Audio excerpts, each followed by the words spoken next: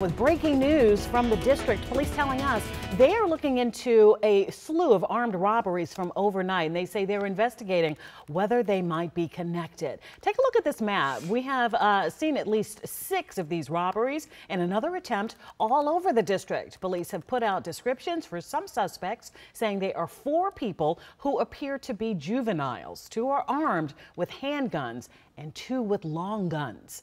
One of these robberies, officers say 2 women were hurt after being hit with the weapons. Police are still on the lookout for these suspects. Officers did also tell us, however, it is too early to say for sure if all of these robberies are connected.